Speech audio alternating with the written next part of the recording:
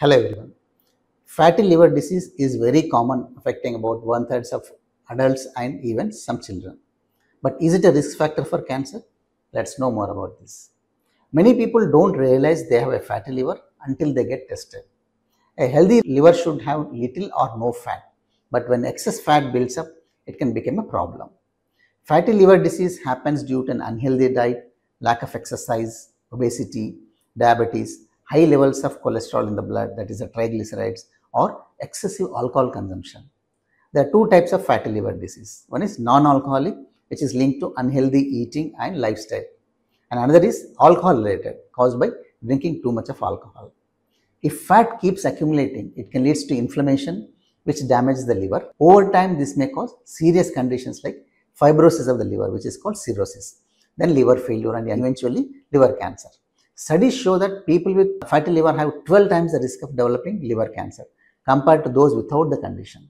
So fatty liver disease is also connected to other cancers like colon cancer because it's often associated with obesity and diabetes. Fatty liver often doesn't cause any symptoms, so many people don't know that they have it. It can be detected through a simple blood test, that is a liver function test, or an ultrasound. A special scan called fibroscan is also assess the stiffness of the liver.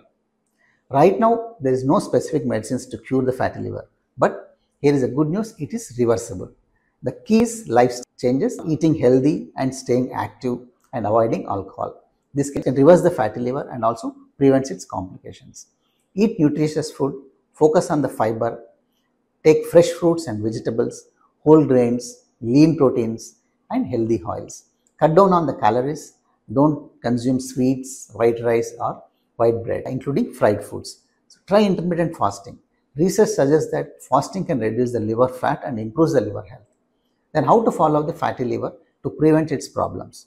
Visit a doctor for any routine liver test, especially if you have obesity, diabetes or high cholesterol. If needed, they may suggest an ultrasound or a fibroscan to see the liver fat and its stiffness. Maintain healthy weight and take healthy diet and make necessary lifestyle changes. Get a follow-up scan every 6 to 12 months. So people with fatty liver should be aware of the risks, but there is no need to panic. Your liver works hard for you. Give it the care it deserves. Thanks for watching.